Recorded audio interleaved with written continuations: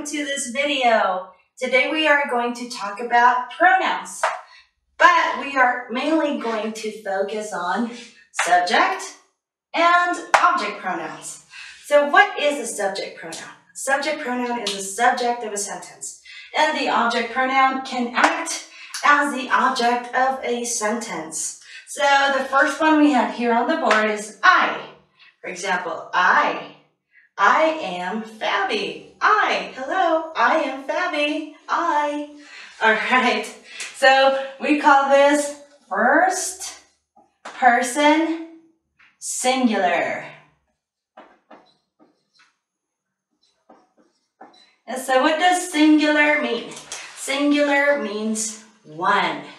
So I'm talking about me, I'm talking about one person, I. All right, and the object pronoun is me. So this is first person singular, two. All right, so for example, I am Fabby. Do you like me? Me? Yes, I and me.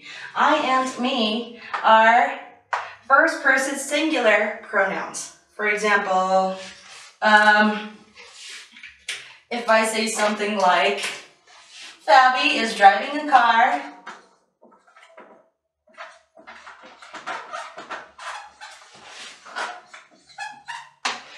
then I could easily take this out. We don't need it. And I can say I, then we would take this one away. I am driving a car. So that is why we call it a subject pronoun, because it is the subject of the sentence. And let's use another example. Let me think. Oh, I know. My dog loves Fabby. So who is Fabby? Who is Fabby? I am Fabby. So we could easily remove this and say my dog loves me. Yes, not my dog loves I. My dog loves me. So that is how we use a subject and object pronoun. The subject of a sentence is a doer of the action, someone or something that is doing something. And the object of the sentence is receiving the action. Okay, so now we have you. You is second person. And it is singular or plural sometimes. Let's call it singular this time. Singular. This one too. Singular, second person singular. So what does this mean, second person? Well, if there is another person in front of me, for example, you watching this video now, I would say you rock, you're cool. Yes, so that is you, second person singular. For example, the student is learning. The student is learning. So who is the student? You are the student. So we could easily take this away and use you instead. You, but we use are, right? Not is. You are learning. You are learning now. All right. And well, so on. The next one is first person plural. But what is plural? Well, plural means more than one. That means 2, 3, 4, 5, 20, 30, 100, a million. All right. So many. That is plural. So, and us is also first person plural. So, for example, let's say Fabby and the student are speaking English, or are speaking, simply. As Fabi and the student are speaking. That means Fabi, me, and the student, you. So we would do something like this. Ooh, go away, we don't want you, too long. So we use we. We are speaking. Who? You and I. We are speaking. Yes? All right, so that is how we use that one. And for example, this video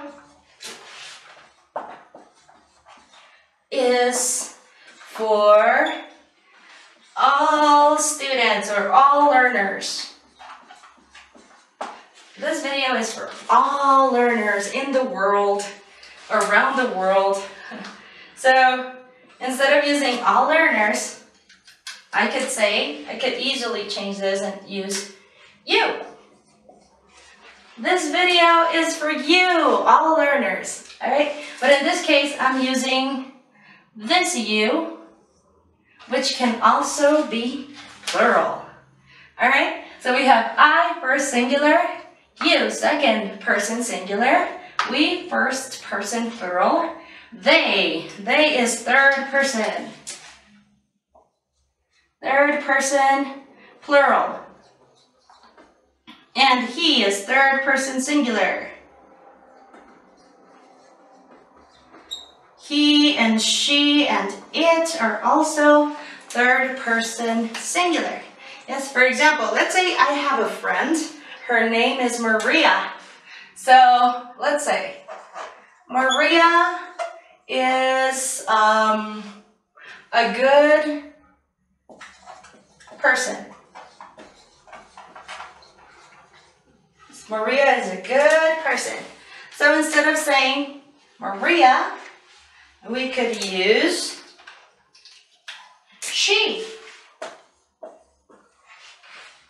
Yes. She is a good person. Maria is a woman. She is a good person. Or let's say my dog.